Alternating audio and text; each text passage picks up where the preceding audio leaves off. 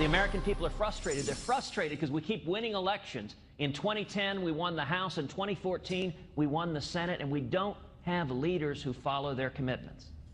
And I'll tell you the sad reality. My time in the Senate, what I've tried to do more than anything else is two things. Tell the truth and do what I said I would do. Stand against the Washington cartel. Well, that was Texas Senator Ted Cruz at a political forum in New Hampshire, where nearly all of the 2016 GOP presidential contenders got a chance to address voters directly, and where Senator Cruz earned some praise for his performance, perhaps raising the bar for Thursday evening. Senator Cruz joins us now. Senator, good to see you tonight. And so a lot of people may not know that you were a debate champion at Princeton. And in addition to that, we're the Solicitor General down in Texas, where you argued for a living and you got pressed with hard questions by smart judges. So you've been at this rodeo before. How confident do you feel going into Thursday? Well, Megyn, I think the debate is going to go well. I certainly hope it will. And I think it's a continuation of a debate we've been having for a number of months, which is what is the right direction for the Republican Party? How do we win, and how do we turn the country around? You know, there are a lot of voices in Washington that argue every 4 years that we've got to run towards the mushy middle, that the way we win is by not really standing for much of anything. And every time we listen to those voices, we lose. Every time we run as Democrat light, we lose. I'm convinced 2016 is going to be an election very much like 1980, and that we're going to win by following Reagan's dictum of painting in bold colors and not pale pastels. Did you strike some sort of a deal with Donald Trump? Because you came to New York, you met with him. Now, a lot of people believe you have some sort of a deal, either that you might team up in the debate or that you won't criticize him and he won't criticize you. Oh, Donald and I have been friendly for a long time before he was a presidential candidate. I expect that we will remain friendly after he's a presidential candidate. And I commend Donald you for didn't answer my speaking question. out. No, there was no deal. But we've met a number of times, and a lot of the Republican field, as you know, have fallen all over themselves to smack Donald with a stick. They really are frightened by what he's saying. And not only have I refused to do that, but I've commended Donald for having the courage to speak out, and in particular to shine a light on the problem of illegal immigration. Illegal immigration is something why would you be better I've than been he leading. is? If you like him so much, why don't you get out and let him run? Well, illegal immigration is something I've been leading the fight on for a long, long time. In the Senate, when the Gang of Eight amnesty bill was brought forward, I was proud to help lead the fight to stop the Gang of Eight amnesty bill. Jeff Sessions and I stood side by side to stop it. You know, when you're dealing with sanctuary cities, when you're dealing with the crimes that come from illegal immigrants, I've been dealing with that and fighting against that for over a decade. And so I welcome any effort to shine light on the problem of the Obama administration releasing criminals. One of the reasons that you didn't actually go to New Hampshire last night is because you wanted to be at the Senate for a vote to defund Planned Parenthood. It didn't ultimately succeed. It had 53 votes, but you need 60 to overcome the Democrats. Anyway, the point is, Elizabeth Warren, Democrat, and some want her to run for president, took to the floor and she went after the Republicans who were pushing it. Here's what she said in part. Here's a short version. I come to the Senate floor today to ask my Republican colleagues a question. Do you have any idea what year it is? Did you fall down, hit your head, and think you woke up in the 1950s or the 1890s? Should we call for a doctor? Saying what kind of crazy people would want to defund women's health care. That's how she framed the issue. Well, you know, Megyn, that video illustrates just how radical and extreme today's modern Democratic Party is. Whether it's Elizabeth Warren or Barack Obama or Hillary Clinton, every one of them embraces radical, unlimited abortion on demand in every instance, partial birth abortion, no parental notification, taxpayer funding. And I got to say, in the wake of these Planned Parenthood videos, yet another one came out just in the past few hours. They're horrifying. They show Planned Parenthood officials laughing, sipping Chardonnay, and with no compassion, no heart, bartering and selling the body parts of unborn children. These are felonies. These are felonies that carry with them long criminal sentences. If we had fair and impartial law enforcement at the Department of Justice, we should open an investigation and prosecute these Planned Parenthood officials. We should prosecute Planned Parenthood. And it really is striking that the Democrats are willing to embrace your and my taxpayer funds going to fund this organization, well, an ongoing the criminal enterprise? You know, they say that it's the largest health care provider for women, for birth control, for cancer screening, and so on. And we're having that debate later, but I wanted to get your reaction to your colleague who wanted to know if you fell down and bumped your head, and you look fine. But we'll find out for sure tomorrow. No, it's over between us, Senator. But it will be continued in 48 hours, and I will see you in Cleveland. Thank you, Megyn. All the best to you. Come from illegal immigrants. I've been dealing with that and fighting against that for over a decade. And so I welcome any effort to shine light on the problem of the Obama administration releasing criminals. One of the reasons that you didn't actually go to New Hampshire last night is because you wanted to be at the Senate for a vote to defund Planned Parenthood. It didn't ultimately succeed. It had 53 votes, but you need 60 to overcome the Democrats. Anyway, the point is, Elizabeth Warren, Democrat, and some want her to run for president, took to the floor and she went after the Republicans who were pushing it. Here's what she said in part. Here's a short version. I come to the Senate floor today to ask my Republican colleagues a question.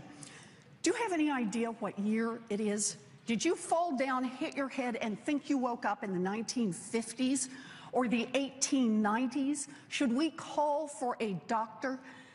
Saying what kind of crazy people would want to defund women's health care. That's how she framed the issue. Well, you know, Megyn, that video illustrates just how radical and extreme today's modern Democratic Party is. Whether it's Elizabeth Warren or Barack Obama or Hillary Clinton, every one of them embraces radical, unlimited abortion on demand in every instance, partial birth abortion, no parental notification, taxpayer funding. And I got to say, in the wake of these Planned Parenthood videos, yet another one came out just in the past few hours. They're horrifying. They show Planned Parenthood officials laughing, sipping Chardonnay, and with 2016 is going to be an election very much like 1980, and that we're going to win by following Reagan's dictum of painting in bold colors and not pale pastels.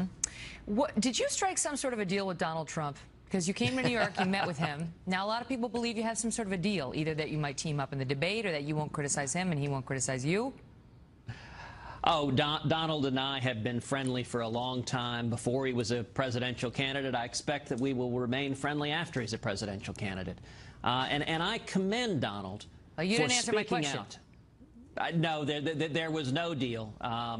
But we've met a number of times, and a lot of the Republican field, as you know, have fallen all over themselves to smack Donald with a stick. They really are frightened by what he's saying.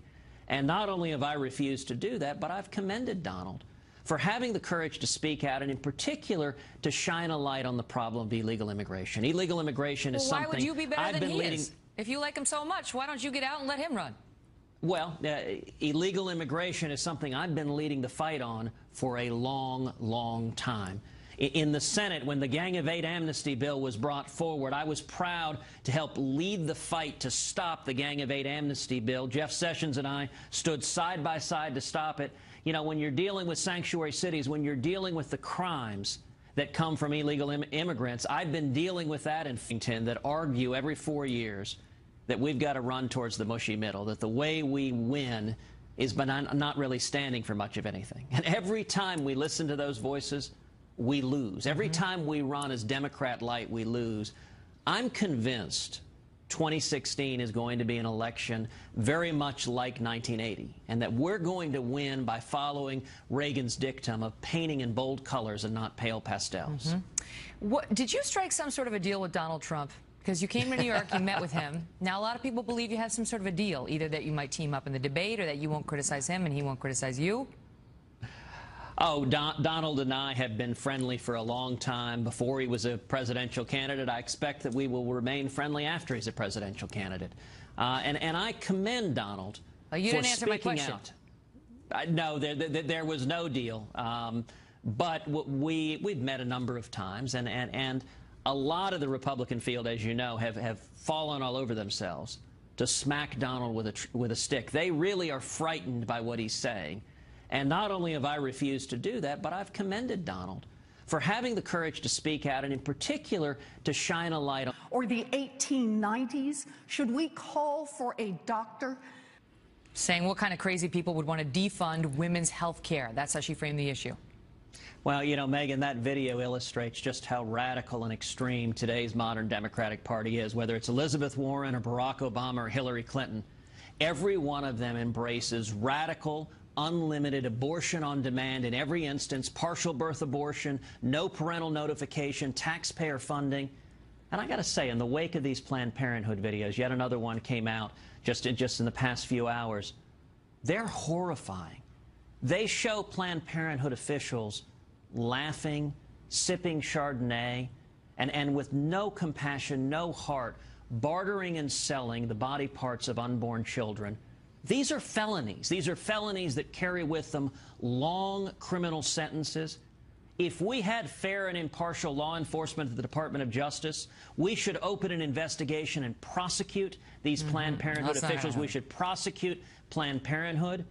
And it really is striking that the Democrats are willing to embrace your and my taxpayer funds going to fund this organization, an ongoing criminal enterprise. You know, they say that it's the largest health care provider for women, for birth control, for cancer screening, and we're having that debate later, but I wanted to get your reaction to your colleague who wanted to know if you fell down and bumped your head, and you look fine. But we'll find out for sure tomorrow. No, it's over between us, Senator, but it will be continued in 48 hours, and I will see you in Cleveland. Thank you, Megyn. All the best to you. Come from illegal immigrants. I've been dealing with that and fighting against that for over a decade. And so I welcome any effort to shine light on the problem of the Obama administration releasing criminals. One of the reasons that you didn't actually go to New Hampshire last night is because you wanted to be at the Senate for a vote to defund Planned Parenthood. It didn't ultimately succeed. It had 53 votes, but you need 60 to overcome the Democrats. Anyway, the point is, Elizabeth Warren, Democrat, and some want her to run for president, took to the floor and she went after the Republicans who were pushing it. Here's what she said in part. Here's a short version. I come to the Senate floor today to ask my Republican colleagues a question. Do you have any idea what year it is? Did you fall down, hit your head, and think you woke up in the 1950s or the 1890s? The American people are frustrated. They're frustrated because we keep winning elections. In 2010, we won the House. In 2014, we won the Senate, and we don't have leaders who follow their commitments. And I'll tell you the sad reality. My time in the Senate, what I've tried to do more than anything else is two things: tell the truth and do what I said I would do. Stand against the Washington cartel. Well, that was Texas Senator Ted Cruz at a political forum in New Hampshire, where nearly all of the 2016 GOP presidential contenders got a chance to address voters directly, and where Senator Cruz earned some praise for his performance, perhaps raising the bar for Thursday evening. Senator Cruz joins us now. Senator, good to see you tonight. And so a lot of people may not know that you were a debate champion at Princeton. And in addition to that, we're the Solicitor General down in Texas, where you argued for a living and you got pressed with hard questions by smart judges. So you've been at this rodeo before. How confident do you feel going into Thursday? Well, Megyn, I think the debate is going to go well. I certainly hope it will. And I think it's a continuation of a debate we've been having for a number of months, which is what is the right direction for the Republican Party? How do we win, and how do we turn the country around? You know, there are a lot of voices in Washington on the problem of illegal immigration. Illegal immigration is something why would you be better I've than been he leading. is? If you like him so much, why don't you get out and let him run? Well, illegal immigration is something I've been leading the fight on for a long, long time. In the Senate, when the Gang of Eight amnesty bill was brought forward, I was proud to help lead the fight to stop the Gang of Eight amnesty bill. Jeff Sessions and I stood side by side to stop it. You know, when you're dealing with sanctuary cities, when you're dealing with the crimes that come from illegal immigrants, I've been dealing with that and fighting against that for over a decade. And so I welcome any effort to shine light on the problem of the Obama administration releasing criminals. One of the reasons that you didn't actually go to New Hampshire last night is because you wanted to be at the Senate for a vote to defund Planned Parenthood. It didn't ultimately succeed. It had 53 votes, but you need 60 to overcome the Democrats. Anyway, the point is, Elizabeth Warren, Democrat, and some want her to run for president, took to the floor and she went after the Republicans who were pushing it. Here's what she said in part. Here's a short version. I come to the Senate floor today to ask my Republican colleagues a question. Do you have any idea what year it is? Did you fall down, hit your head, and think you woke up in the 1950s